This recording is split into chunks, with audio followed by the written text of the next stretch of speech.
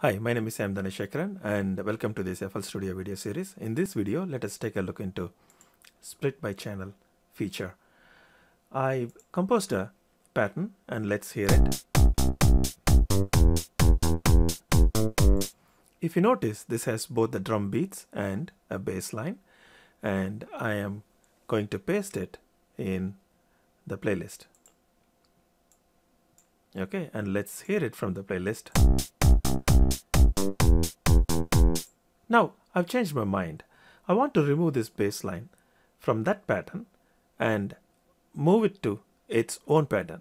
How do I do it quickly without affecting the project much? Use the split by channel option.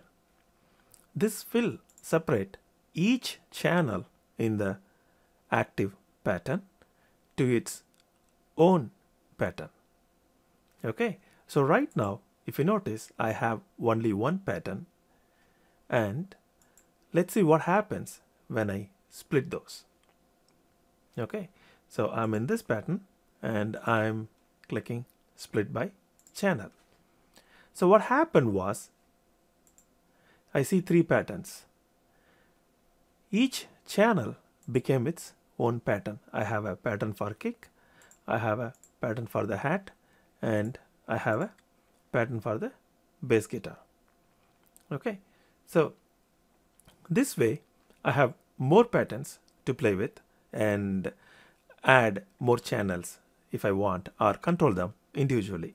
But wait, what will happen to the original pattern that I pasted to the playlist? Let us hear it.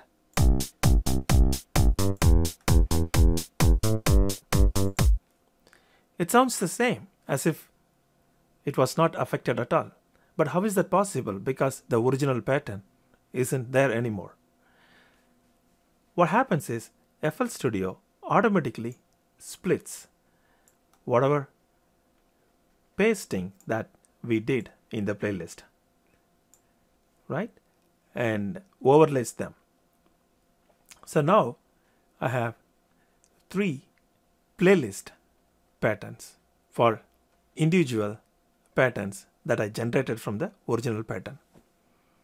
Okay, and I didn't affect the project that much, but yet I was able to split the channels into their own patterns, and now if I want, I can add more options, I can add more channels to those patterns.